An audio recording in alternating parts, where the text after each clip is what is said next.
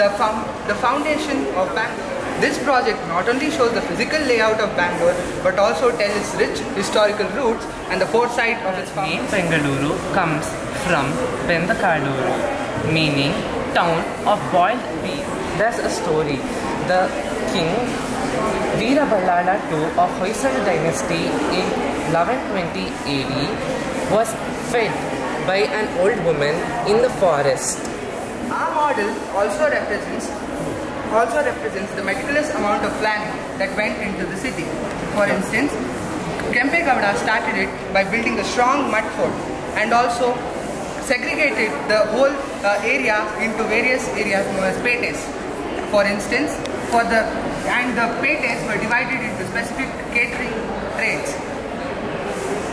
For instance, the first one, Akki Pete for the rice traders, the Arale Pete for the cotton traders, the Uppara Pete for the salt traders, the Bale Pete for the bangle traders, the Ragi Pete for the ragi traders, the Kumbara Pete for the mud pot traders, the Ganigara Pete for the oil traders, the Nagarath Pete for the gold traders, the Dodda Pete for the large businessmen, Chikka Pete for the smaller businessmen, the Kurubara Pete for the sheep and shepherds, and the Gollara Pete for the cattle herds.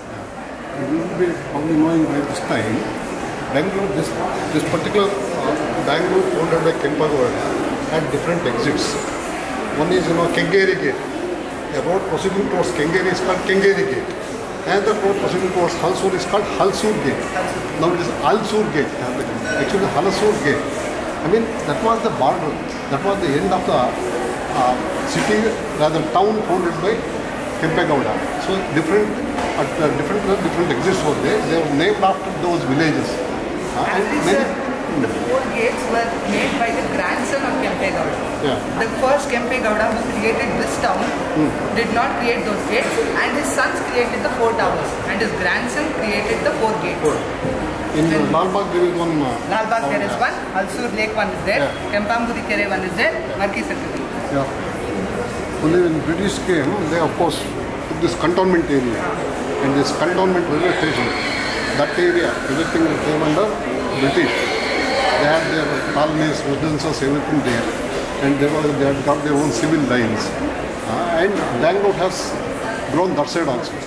Because people from Tamil Nadu generation. Vale.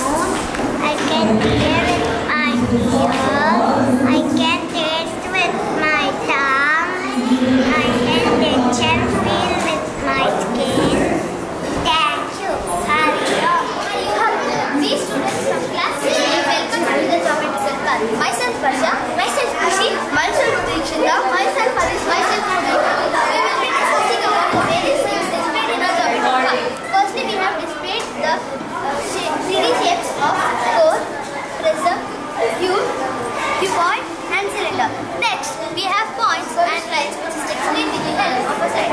Here we have point, line, ray, line segment, intersecting lines and parallel lines. Next, my friend Kushi will be explaining. Next, we have parts of a circle like tangent, segment, chord, diameter, sector, center, radius and secant. Next, we have types of angles like acute angle, right angle, obtuse angle, straight line angle, reflex angle and complete angle. Next, my friend Nichita will be explaining. Let's come to types of rod.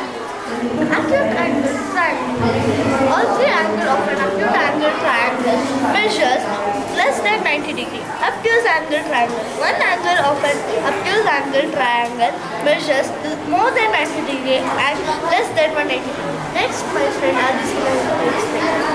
right angle triangle. A triangle which exactly measures 90 degrees.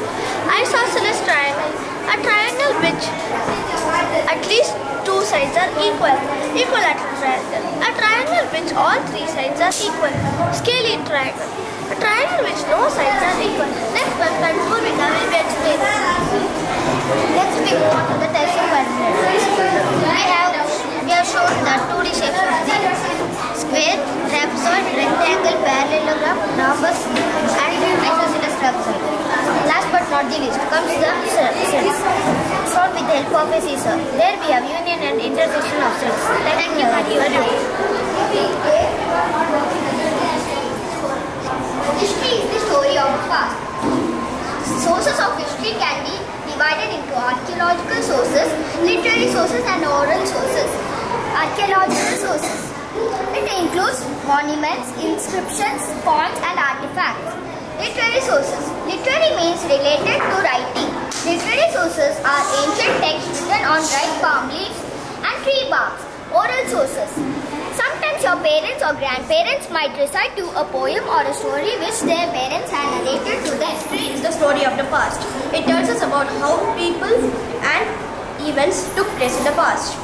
We must study history to learn about the lives of great people such as Mahatma Gandhi, Mirabai and Gautama Buddha. And also understand the world we live in.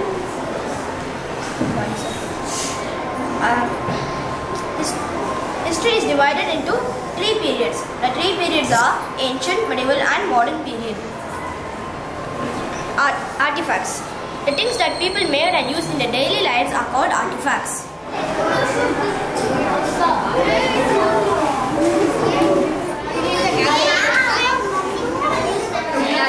Our topic is about ISRO. ISRO is one of the 6 government space agencies. It is also one of the 4 space agencies to have soft landing capabilities. It was named as INCOSPAR before ISRO. INCOSPAR stands for Indian National Committee for Space Research. Later in 1969, it was named as ISRO. So these are the models of some satellites and rockets. This is Aditya L1 satellite which revolves around the sun. This is Chandrayaan 3. This is also a satellite which is launched on the surface of the moon. And this is PSLV, Solar Satellite Launch Vehicle. So it launches like IRSP-2 satellite in the orbit, and even C-37, which is an historical achievement, which had 104 satellites in it.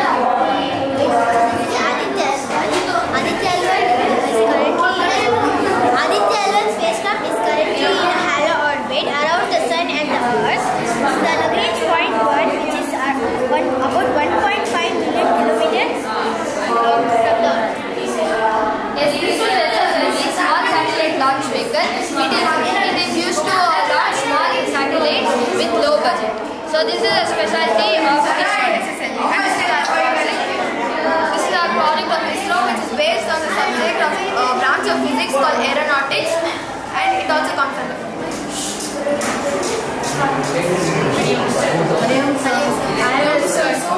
I am Ayushvi. I'm Purvishri. I'm Pratishtha. Today I am going to explain you about electric tubes. I want to do parts. At first I would love to show you this part. This is called the porcelain holder. It contains two terminals T1 and T2, which are made up of copper.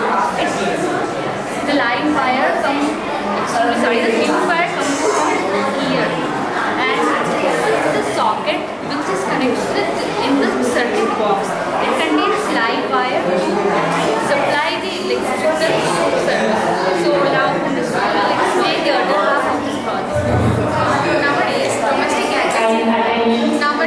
domestic gadgets such as geyser, oven, refrigerator, air conditioners, etc. are provided with the categorized type fuse. What is the electric fuse? It has the live wire and the fuse wire. These two wires are made up of the alloy of lead, and it has 50% of each metal. The electric fuse is also known as a safety device because it protects our appliances from the overflow of the current. Now, Pratishtha will explain you about the parallel circuit. So I'm going to explain you about parallel circuit. Before that, I would like to explain you what is electricity. Electrical energy is from the flow of moving electrons through a conductor. So if two or more components are connected, the voltage is same in both. So in electrical circuit, there are two or more paths for electric current to flow through. So in electrical combination, even if one of the bulb blows out, the other bulb will keep going as electricity still has a closed circuit for current to flow.